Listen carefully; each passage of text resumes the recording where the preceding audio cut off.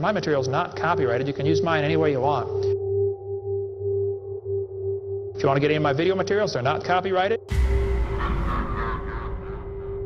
Then they're going to tell the students one of the evidences for evolution is embryology. Hi again, Kent. It's weird, I feel like I just saw you. Our visits aren't separated by any major life events or 6 months this time. It's really unexpected. Anyway, embryology isn't an evidence, it's a branch of biology that's provided some evidences, but here are some informations for you, Kent. And I only mention this because, for some reason, creationists are still using this word evidences. Uncountable nouns don't require pluralization, and when you pluralize them, it really displays your lack of comprehensions of the grammars. If you don't get that, my advices for you are to withdraw some monies, pack your luggages with some clothings, move back to your hometown, go back to your elementary school, and get some more educations about grammars. And while you're at it, evolutions too. Ernst Haeckel, an embryology professor at the University of Jena in Germany, loved evolution theory. When Darwin's book came out, Ernst Haeckel read that book the next year and said, wow, this is a great theory. All we need now is some evidence. That's odd. I could have sworn that was a quote from one of you guys a couple thousand years after the Bible came out. And yeah, that's right. The only response I can actually be bothered to make is, nuh-uh, you! Because your claim is somehow inferior even to what I thought was the lowest of the low form of argument, the quote mine, given that there's no quote, and because the hundreds of pages of Origin of Species aren't just filled with obsessive repetitions of evolution Trudeau, but actual descriptions of existing evidence, which means that your claim that there was no evidence is an outright lie. So, like I said, nuh-uh, you! 9 years later, they still had no evidence. So Ernst Haeckel decided to help Charlie out. He was an embryology professor, the study of animals before they're born, you know, the different embryos of all these different animals. He made drawings that were fake to make them look alike. So your point is that some guy like 150 years ago was dishonest and therefore modern biology is shit. I thought from the last video that you'd updated yourself to relying on 60-year-old science, but I guess you're not maintaining that high standard anymore. Was it just too scary up there so close to the light of relevancy, or? The students are taught we have evidence from development. I don't think so. Ah, fuck. Kent Hovind doesn't think so? Okay guys, put away your microscopes and all that shit. Kent doesn't think you're gonna find anything. Just write down that God done it, and let's all go hit the pub. I feel like I've used that joke before, but, if you're not gonna put in effort, why should I bother? Darwin considered this by far the strongest single class of evidence class of facts in favor of his theory. Okay. Kind of funny you had to quote the creationist book, Icons of Evolution, for that. I mean, wouldn't it be a lot more convincing if you quoted Darwin himself? Anyway, it seems like we're getting into Haeckel territory here, so I just want to be clear in advance that embryology, even in Darwin's time, is not synonymous with Haeckel or Haeckel's drawings. I know that's an obvious thing to say, but I get the impression that creationists don't find it quite so obvious. But whatever, it doesn't matter, because you're talking about the scientific opinions of 150 years ago, as though they're relevant to modern science. I'm really starting to wonder if I should just put a blanket ban on addressing any point that's been obsolete for over 100 years. Keep it within at least, say, the 20th century. But then, of course, this series would be about half as long, so I guess I'm just going to have to push forward. This textbook says, the human embryo growing in the mother has gills like a fish. No, it doesn't. Here's a better quality version of the image so that it's actually readable, and my audience, being readers, will quickly notice that it says human embryos have gill pouches in common with reptile embryos, and that this is a fish-like feature. These features are also known as pharyngeal pouches, but they're referred to as gill pouches just because they're homologous features to those that develop very visibly into gills in fish, although they develop into other parts in mammals and reptiles. I really can't believe I actually have to explain this to a guy who claims to have spent lots of time reading science textbooks and 15 years teaching science. When I get bored, which isn't too often around our place, I just read science books. I like science. Taught it for 15 years.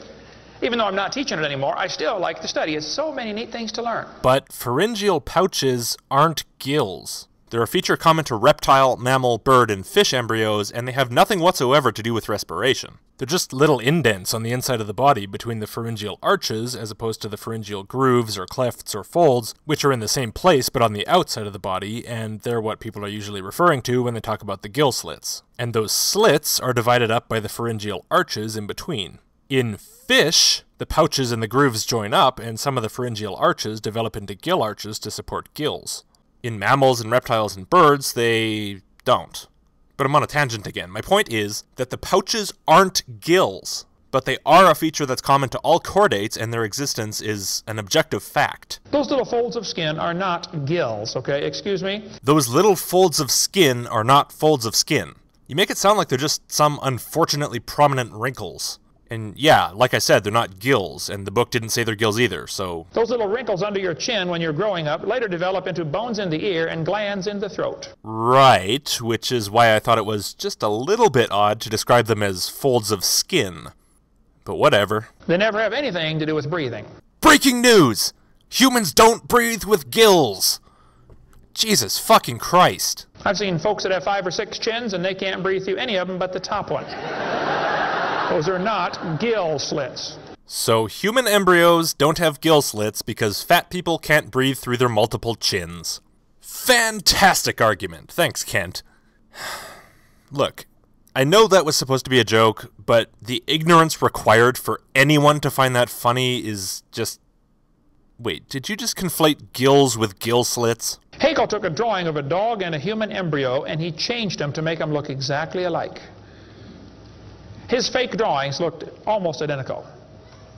On top are the real drawings, underneath are Haeckel's fake drawings. He lied, folks, intentionally. As I said earlier, this argument breaks down to a man lied in the 1860s, and therefore biology in 2016 is stupid. Good one, Kent. You really nailed it there. I really shouldn't bother to debunk this claim in any more detail, because once I've shown that it's based on irredeemably stupid logic, which I have, then the rest of it doesn't matter. And I don't even care to defend Haeckel here, although I'm far from convinced that he was intentionally lying. He can defend himself, although I hear he's been fairly quiet these days. But the document that I've linked in the description, called Pictures of Evolution and Charges of Fraud, is kind of an interesting read on that subject. Although, of course, the only claim that it's relevant to is the one that Haeckel committed fraud in order to support his recapitulation theory, and it has no relevance whatsoever to our topic, which is modern evolutionary theory. It doesn't really even have much relevance to embryology, either past or present, considering that Haeckel is not the dictator of embryology, and it has no relevance to the other people who were studying or drawing embryos around the time of Haeckel, or any time before or since. But interesting. And I've debunked this claim before, way back in 2012, in Hello, I'm a Scientist 6, and I decided to check my debunk there to see what I did. And apparently, back then, I agreed with myself now, in that this claim doesn't need any further debunking. Maybe his drawings are inaccurate. Maybe he misinterpreted some things, who knows? That's beside the point. Because scientists from 100 years ago don't define science today. But whatever. For our purposes, he was a liar. Now what? The point you're trying to make, I think, is that drawings don't prove common descent, and they don't demonstrate that there are similarities between different kinds of embryos. Fair enough. Do you remember what we discussed in episode 3? John, didn't we already discuss the fact that artist representations are not science? We talked about this in the last video. We've talked about this in this video. When the fuck are you going to drop this? Now granted, these drawings carry a little more weight because they're actually drawn by a scientist who is studying embryos. But the point is, if a 100-year-old drawing is inaccurate, it doesn't disprove embryology. I hate to burst your bubble. Wow, that was some confusing Inception type shit.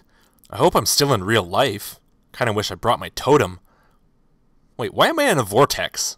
He made huge charts of his posters of his drawings of these embryos and traveled all over Germany and just about by himself converted the Germans to believing in evolution. Which later led to the obvious question, well, if evolution is true, then maybe one of the races of people has developed farther than the rest. And then whoever asked the obvious question felt really, really stupid once they realized that all humans have developed equally far. That distance being from the origin of life to now. Which, by the way, is a subtitle to Charlie Darwin's book. You can look at it for yourself.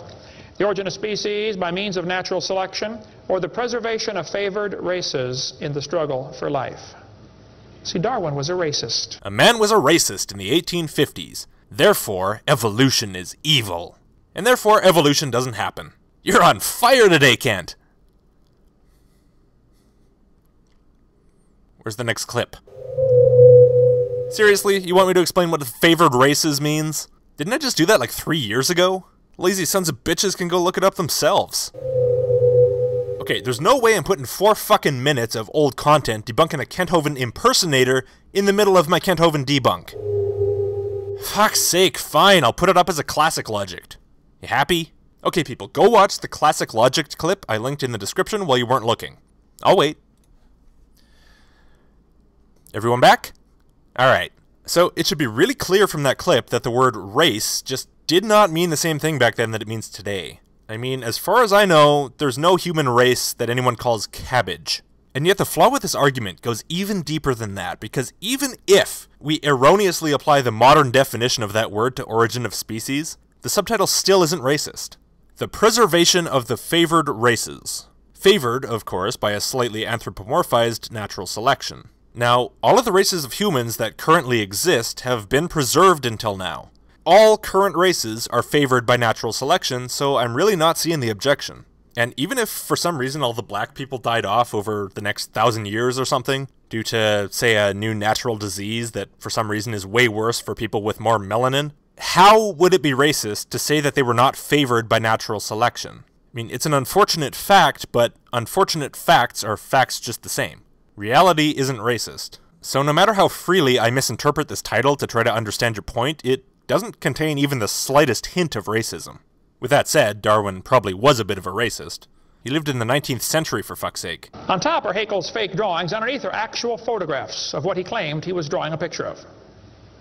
Now, either he's a lousy artist, or he's a liar. I kind of thought that in this scenario, the apologists preferred the false trichotomy as opposed to the false dichotomy.